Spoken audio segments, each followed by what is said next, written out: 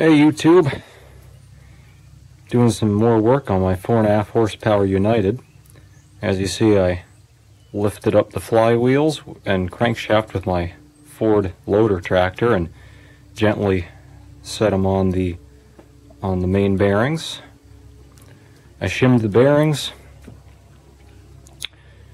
made a bunch of shims. I already had some thick ones. I made some really thin ones out of paper.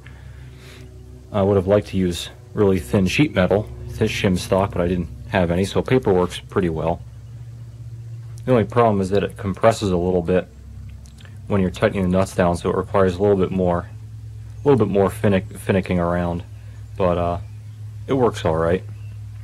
Did the same thing with the rod. Now I got the piston in there. One important thing that everybody should you should know when you're getting into stuff like this: always mark everything the way it came out and put it back in the same way. The rod bearing,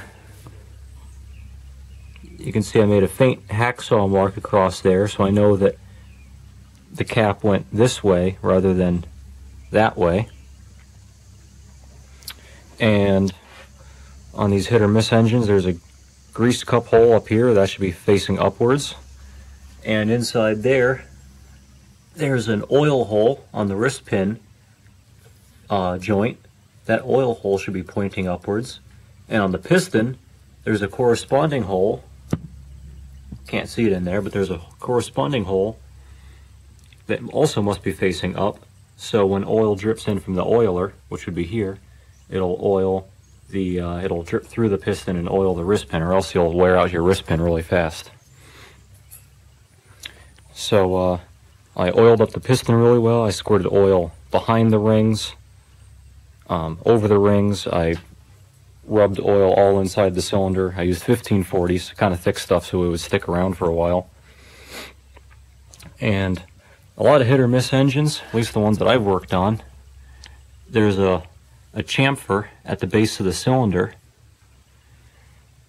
and that allows you to not need a ring compressor, piston ring compressor, to get the piston in.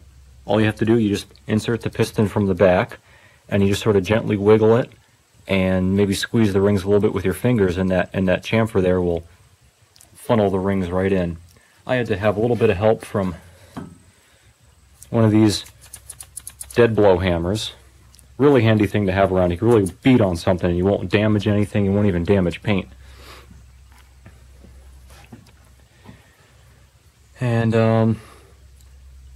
I double nutted everything. I didn't use any lock wire or lock nuts or lock washers or anything. These will all be painted later. I didn't paint these now because when I put the wrench on them, I would just wreck the paint. So that's going to be painted at the very end. That's about it for now. What we're going to do next, going to put the governor weights on right there. Get some springs on there. Get the springs adjusted to where I think it is a good location, or a good tension rather.